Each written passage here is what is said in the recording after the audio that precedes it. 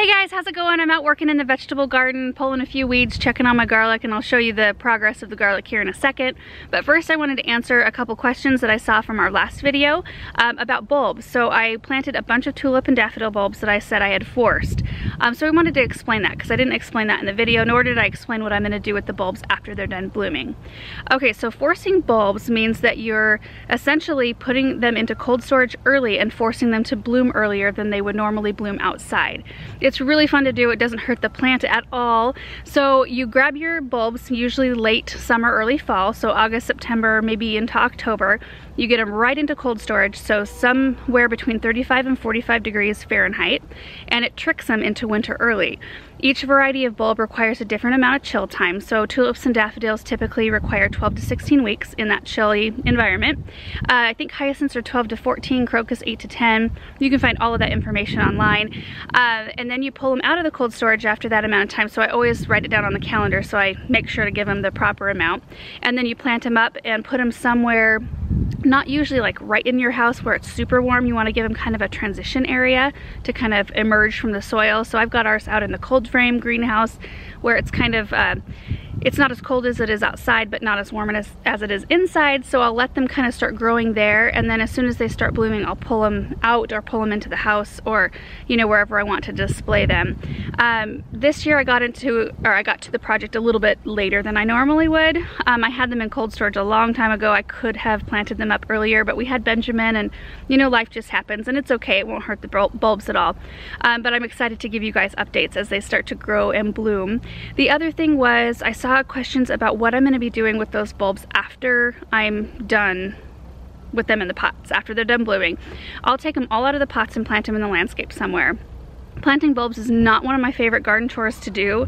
It seems like one of those things that it takes forever to get some fruit from your labor, but it's completely worth it. So I'll take them all out when they're done blooming, plant them in the landscape so they will be reused. They won't go to waste at all. I already have designs for those pots for this summer, so I'm planning to use them, so I'm gonna have to clear them out anyway. Okay, so I just wanted to explain those couple of things. One last thing I wanted to say was just a thank you to you guys. We are still receiving presents for Benjamin. I mean, beautiful gifts, handmade gifts, thoughtful gifts, and I just wanted to just tell you guys how much we appreciate and are so thankful for all of you. I still want to do a mail time. I've got a pile of presents I haven't had a chance to show you guys yet, and we've just been real busy trying to get some things organized because spring is like coming up on us pretty quick here in Eastern Oregon. We're having some nice weather, so we're kind of kicking into high gear, which I'm excited for, but I just wanted to tell all of you guys thank you and how much I really appreciate it. Okay, so what I want to do is run down to the garden center first. I'm going to pick up a soil thermometer. I want to test the difference between the soil temperature in my raised beds versus the soil. Also to see if it's okay at this point to seed some stuff in the ground. I just want to check it out, see how close we are. My natural inclination is just to go ahead and plant stuff right now because that's how I like to do things. I might pick up a few starts and some row cover, so let's go down there and see what we've got. Before we go, let me give you a little quick peek at the Italian garlic that I planted. You can see most of it came up. It's looking really nice. There's a little bit of a gap. I was noticing, oh, nope, no gap. There it is. It just isn't coming up yet. Some of them are a little bit slow. Yep, there's another one. They're just still covered, so I'm going to be patient here. There's another weed. Dang, I missed one. I think we've got a really good stand, pretty much 100% germination in this raised bed. Now on this one, a little different. So this one I have German red in this aisle, and I'll go over there and see if there's some just hiding under the soil, but there's not much in that row. The red tauque, I don't know, you guys, if that's how you say it. I think that's how people were telling me to pronounce it. It looks pretty good, and we've got some tall ones. The chestnut is all up, but it looks weird. Look at it. Like it looks like it's been treated with a growth regulator or something. Isn't that weird? Any ideas? I'm just gonna keep on watering and fertilizing like I would normally, and hopefully it pulls through. Looks like you've got some gardener supply stuff just being dropped off. Hey. Yeah. My dad's all stressed out because they just got a bunch of plants in. So Sester Farms, We just got an 800 piece plant load from them. Tomorrow Monrovia is dropping off a 1,000 piece plant load. And we've got Bailey's Nurseries dropping off. It's the time of year, man. I'm coming here to check out what we've got back here. I'm so excited. Forget the soil thermometer. I see some white cans. That's promising. I'm drawn to these right away. Looks like a hydrangea. Aha. Firelight. Incredible. We've got Miss Molly butterfly bushes. Sweet. Show off. I think I have one of these in the greenhouse that I wintered over. Remember the other day, you guys, when I showed you this whole area back here was empty? It's starting to fill up. So what we do is we unload the trucks, you know, the pallet, all the plants on the pallets with a forklift. We bring them back here, kind of organize them, water them, and then we take one pallet at a time up front and we display them. And sometimes we have backstock back here in the spring especially. But my dad is right, it's gonna start getting a little tight back here this week with multiple plant loads. What do you have there? Something new. Stanley and Sons Nursery. Uh-huh. Exciting. And they're all kinds of little evergreens, little specialty evergreens, and they're beautiful. Oh, gotta set this down. Oh my goodness. Super awesome. All right, I just need a really simple soil thermometer. That'll work. So this is all I ended up with from the garden center. I've got these garden domes. These are just glorified hot caps that you can reuse from year to year instead of the white paper ones. They're a really pretty like greenhouse look, like a cloche, and they have a little vent on the top that you could open and close. I got the soil thermometer. I got a Bergarten sage. I did get one more hellebore because that's just what I do. And this one is called New York Night. And then I got some veggies. I got the green broccoli, the broccoli kale mix, and then I got a late Dutch type cabbage called Zolima, and it matures in 115 days, and then a China Star Napa style cabbage right here. And these look really nice. All right, so I'm gonna try this thermometer out first. But oh my word, I'm gonna take my coat off because it is warm out here. And Benjamin's still out here with me. He's napping right now. So this is pretty nice because it'll tell us when to start things. So at 45 degrees, cabbage, celery, onion, and peas, 50 degrees broccoli, 60 degrees tomato and corn, and so on. So I'm just gonna stick it down in the soil in this raised bed and we'll see what we get. So it looks like we're right at 50 degrees in the raised beds, which is awesome. That means I can start everything that I brought home today and it should be safe.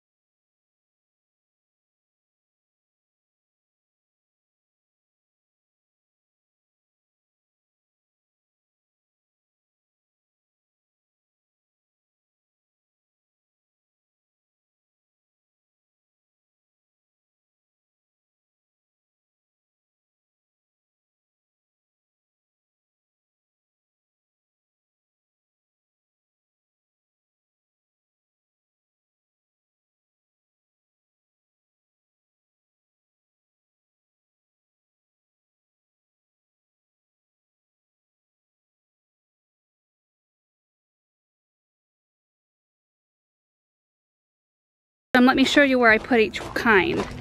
So in this row right here, there are 4 of the China Star cabbage. And then we've got 4 of the broccoli kale cross right in front, and then 4 of the green broccoli in the back. And I didn't space them out exactly perfect because I wanted one cap to cover you know, kind of a grouping of plants because these caps are kind of big. So in each one of these domes, there are 3 little holes in the base. So I'm using landscape staples. So these right here that usually hold down landscape fabric. And I'm just running them through each hole into the raised bed. That way it'll keep them from blowing away if we get any wind, which we will. and there's 3 holes on each one of these domes, so they are pretty nice and secure in these beds. I hear a baby waking up. Hi, Benjamin. Are you waking up from your nap? Hey, buddy. You've done so well. Do you love the fresh air? You want to go inside and have a snack? So now that that is done, I just have one cleanup project I'm gonna do. I've got the lawn tractor with the trailer hooked up, a bunch of burlap, bags and stuff that we just had a bunch of concrete delivered in. So I'm gonna go get rid of those. I already have a bunch of burlap in the barn.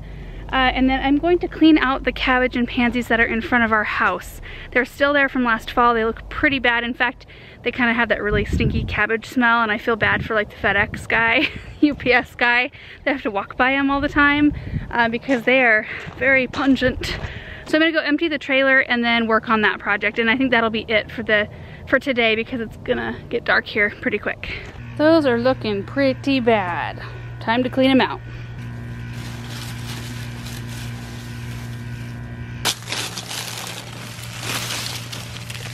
That looks so much better, just being cleaned out. I forgot to bring my rake up here with me, but I got it smoothed out pretty well. And I'll just come back up here later with some tools and get it all finished up. But it won't be long, and we'll be planting this up with annuals. I think I'm gonna do a mix of stuff this year and probably bring more pink into this spot instead of purple like I did last year. We shall see. I'm just trying to chip away at the cleanup here. Like, I need to bring my hedge trimmers up right here. This grass, this is a miscanthus. It's absolutely gorgeous. But you can see it's making a huge mess. It's just like every time the wind blows, there's just crap all over in the grass. So I need to bring hedge trimmers up here, and I just cut it all off at the base. And then I'm also gonna take care of this privet hedge. See how much it's grown? I have like a bunch of wild arms, and I want it to be very square, very formal. And a lot of you guys have actually asked me why I haven't gotten rid of this privet hedge up here. And let me show you why. It's hiding a giant AC unit up here. I don't know why on earth anybody ever thought to place an AC unit right in front of the house, because if I back up, see that? There's the front of the house, and they chose that spot to put the AC unit. There is a little white fence around it, which I guess kind of covers it, and if I had this side that faces this direction covered with fence too, it might be a little different. But for now, the privet hedge is staying because it does mask that pretty well. But I'm very excited to see how the limelight hydrangeas do in this spot. I do notice that even when we get winter moisture, this corner does not get very much. I'm really hoping that that pine makes it. It's not looking super great, and I think it just stayed too dry this winter. I'm usually a little bit more on top of everything in terms of winter care and making sure things stay watered, even when, you know, it's freezing outside and you're like, that's the last thing on your mind. But with Benjamin and everything, I mean, I'm making excuses here. You know, it just happens, stuff like that. So occasionally we have to replace something in our garden, and I'm just bummed that it's that, because that was not a cheap pine. But we do have more coming in at the garden center. I double checked. All right, just gotta go unload all this, and then I'm gonna go inside and make dinner. And that's the end of garden work for today.